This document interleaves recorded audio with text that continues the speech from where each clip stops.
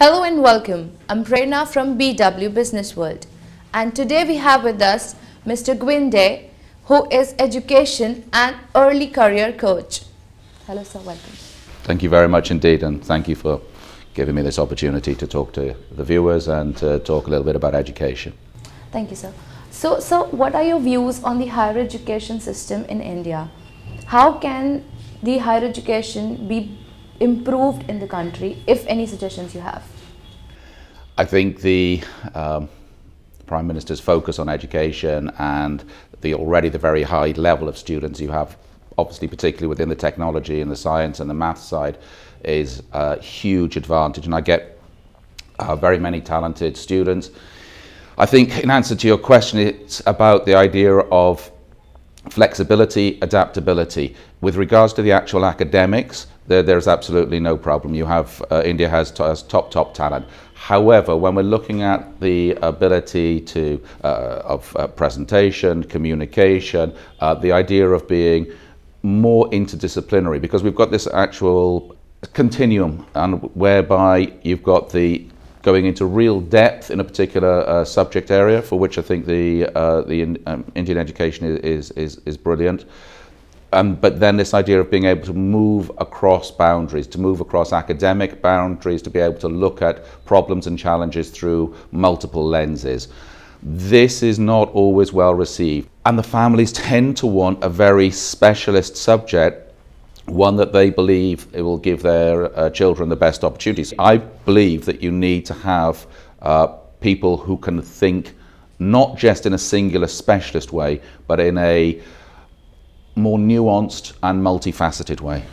All right. So what are your views on the higher education globally? How is it going on in other continents and with the advent of future technologies? What I'm seeing at institutions around the world, but also with the students that I've got on PhD programs or master's programs, is the huge advent of AR, so the augmented reality, virtual reality, in terms of the classrooms, in terms of the learning experience, the way that the methodology is becoming much more personalized, and now it's really just beginning. But if we look 3 or 5 years down the road, the learning experiences, even from the way that we've got this, the way children, or young people I should say, are doing online courses, doing the short courses, which by the way I'm a huge fan of, but they're tailoring and adapting and personalizing it.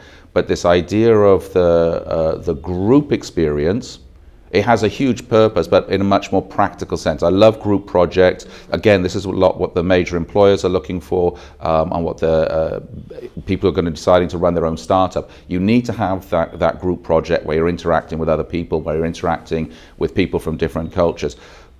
But really, it's the opportunities of AR, VR in education, and also then tailoring through some sort of data analysis of really close analysis of the students' results, what's going well.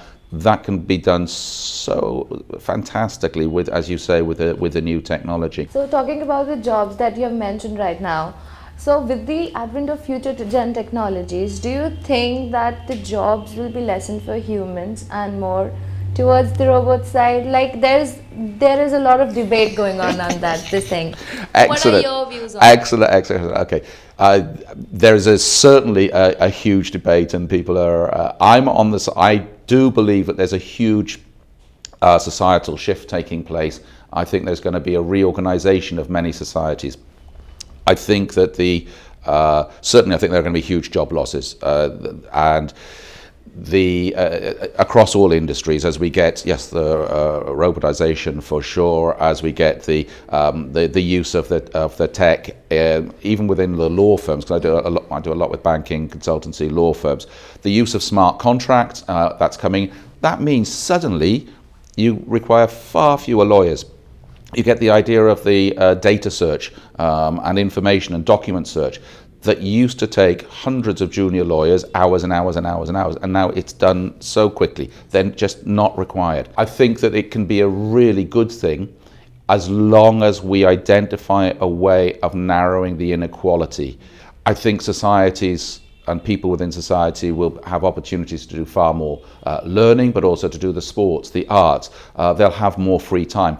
That I think is a good thing. If technology is freeing people up, basically the answer is I see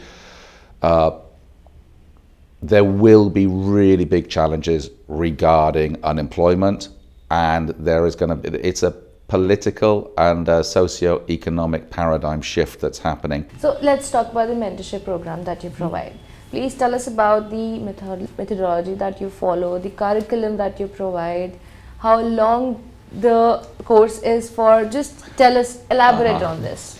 Okay, so I would say that curriculum is a very 20th century word, okay, as opposed to a 21st century.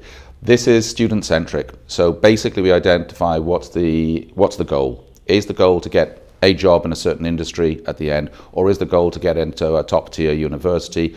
Is it to get into a particular course? What is the actual objective? Some students or some families just want to get the brand. They want the brand name. They want the student at a university. Others want students to be doing the subjects that they love and that are going to afford opportunities for growth. As I say to the parents, which doesn't always go down well, parents pay, but the student's my client. What I'm interested in is opening up and developing the student's mind to support them in the direction that they want to go in and to achieve the goals that they want to achieve. It's unlimited support from the time they join until the time that they either get into the university or get a job, and I'm available 365 days a year, 6 in the morning until midnight, across all time zones, except when I'm traveling. So what kind of challenges do you face while mentoring the students? First issue I have is time. Yeah. Okay, I have 2 rules when I work with the students. Only 2. Okay? First one is they book in an appointment to speak to me, and they book in a 30-minute slot. If they're 5 minutes late, the session is cancelled. I won't be there. Which usually takes about 2 or 3 bookings before they get it into their head that that's the way it works. I just won't be there. And people think, oh no, he's just saying that. Oh no, we're paying for this service, blah, he'll be there. No, it doesn't work like that. And the same thing is if I've allocated an article, or I allocate a podcast or a piece of work, or supporting with them, if they haven't done the work, if they haven't looked at the article, haven't prepared it, session is cancelled. So the first challenge is about, I work with ambitious, talented young people who want to achieve goals.